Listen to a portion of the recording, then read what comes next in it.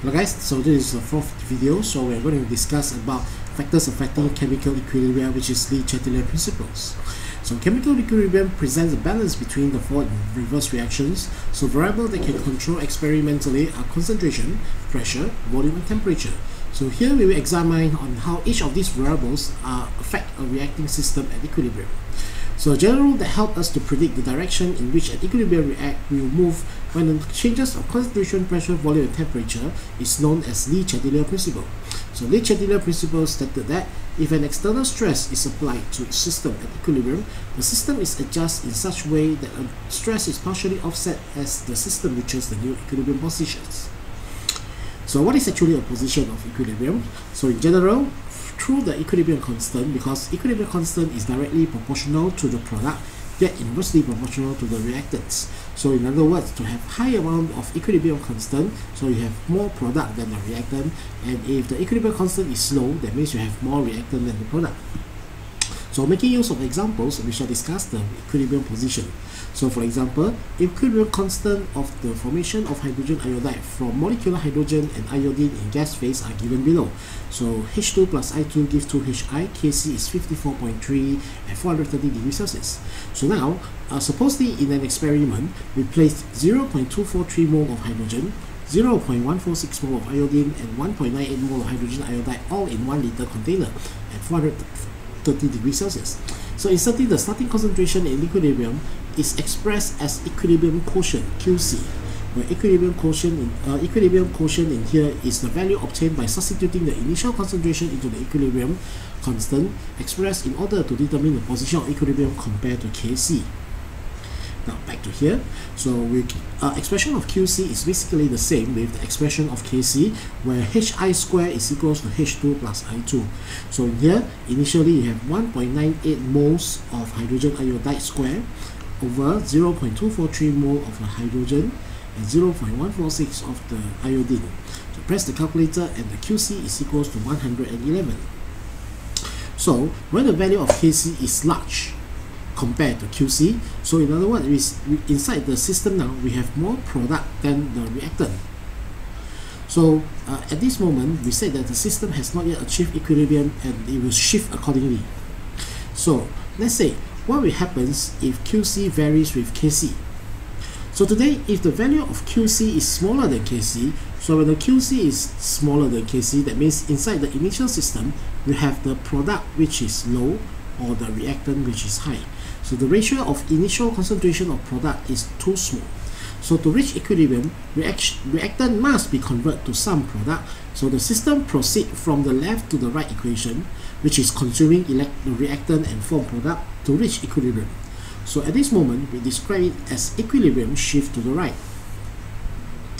However, if QC is equals to Kc, so we say that the system has achieved equilibrium, therefore equilibrium position will remain unchanged.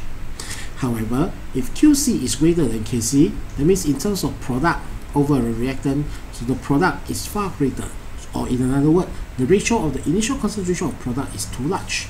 So to reach equilibrium, product must be converted to reactants. So the system proceeds from the right to the left of equation, in another word, consuming product by forming reactants to reach equilibrium. So at this moment, we describe that equilibrium shift to the left.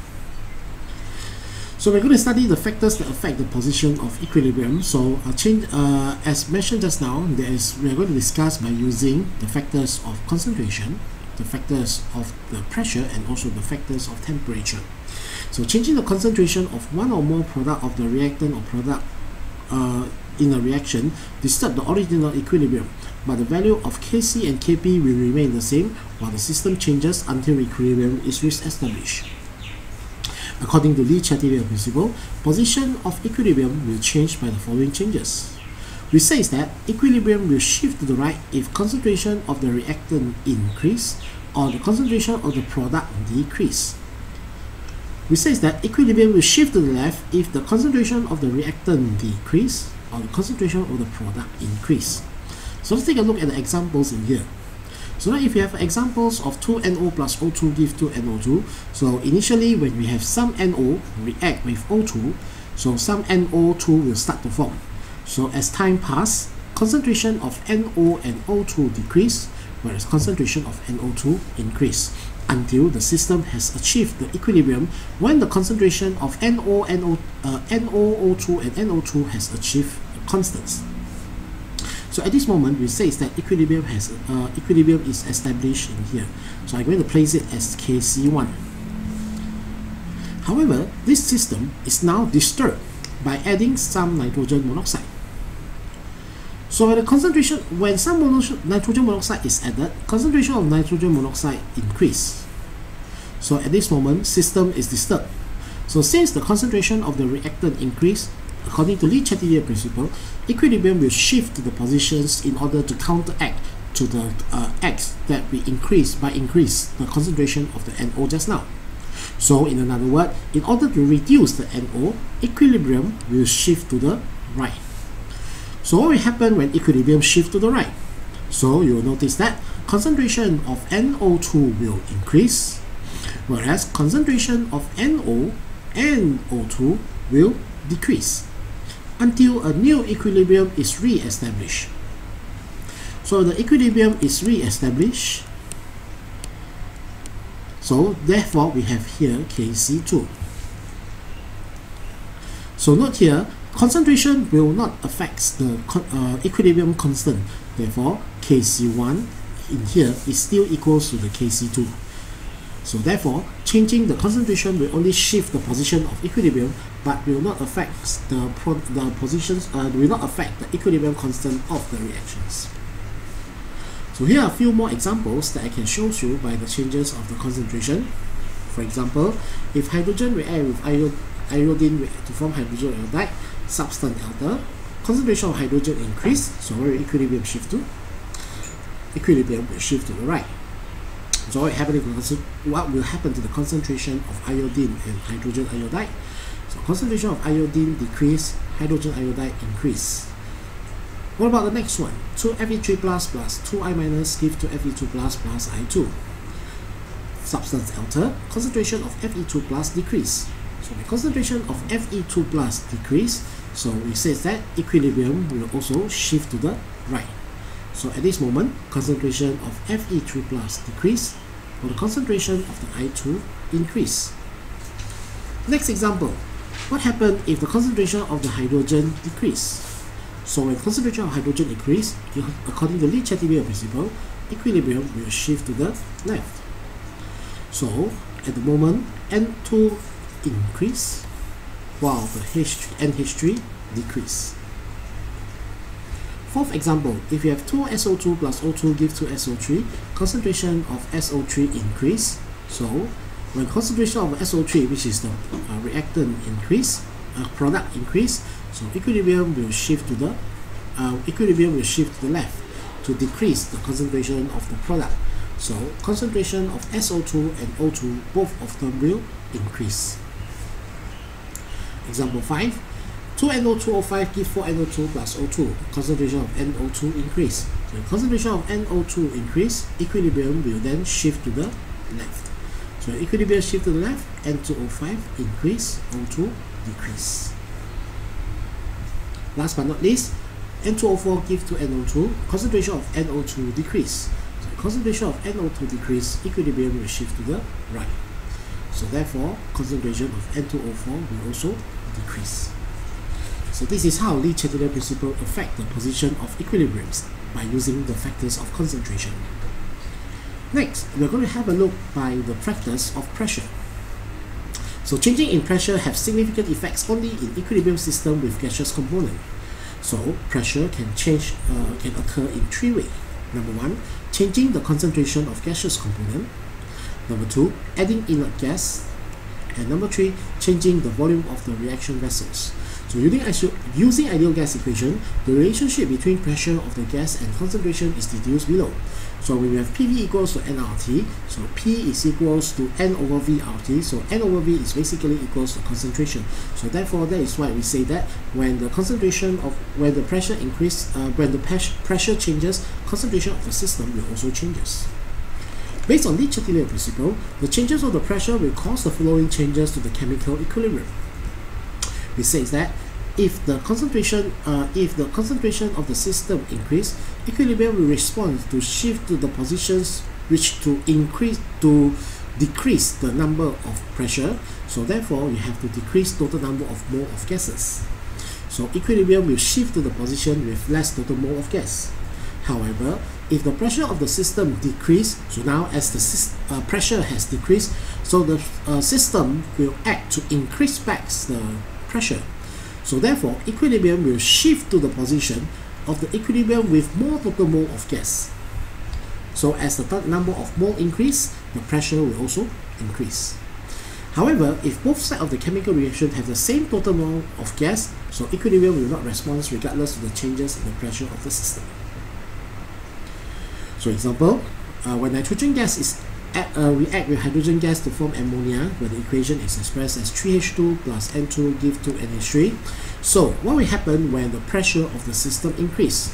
So according to the Chatelier principle, equilibrium will shift to the less total mole of gas to decrease the pressure.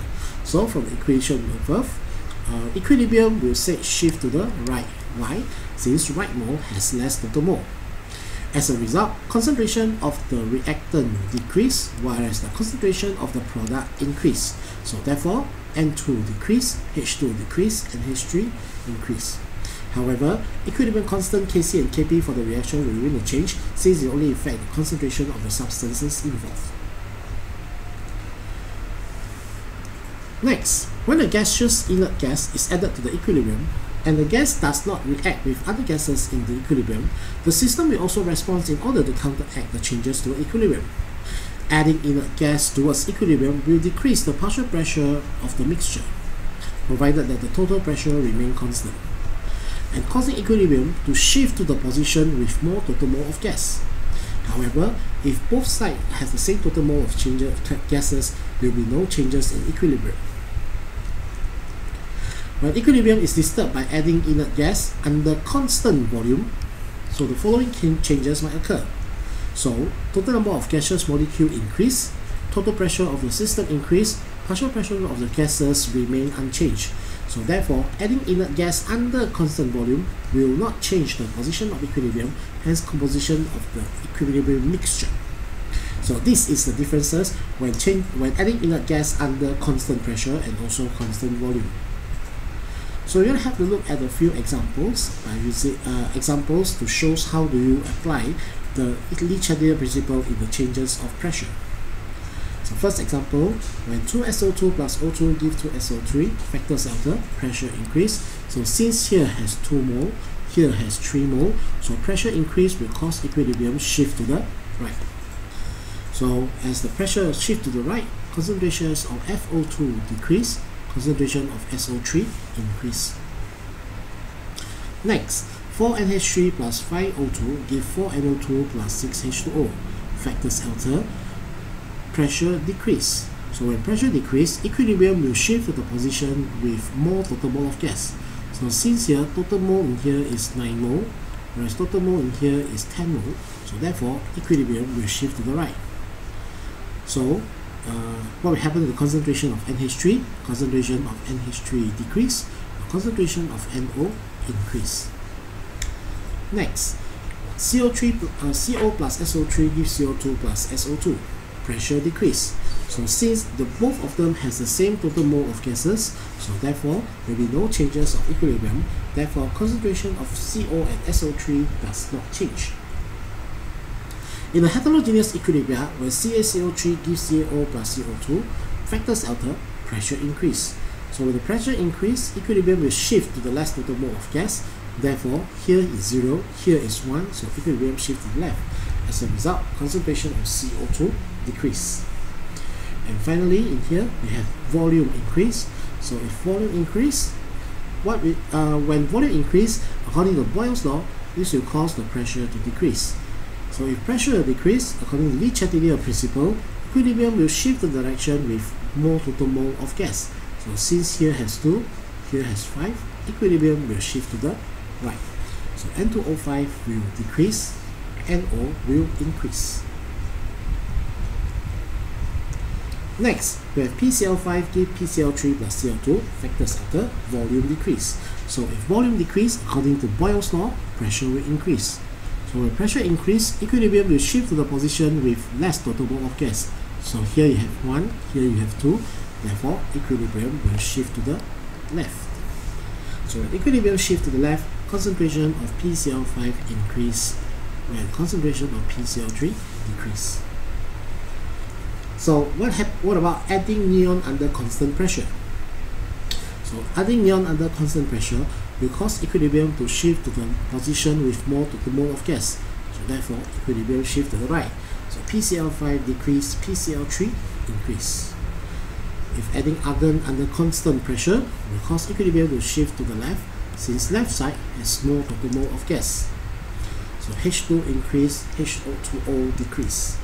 And finally, since both sides has the same mole, adding krypton will not cause the reaction to no change. Therefore, concentration of I2 and Hi remain unchanged. So there I have for you the first two factors of the Chatelier principle. So next, we are going to continue our video later with the factors of temperature. Thank you.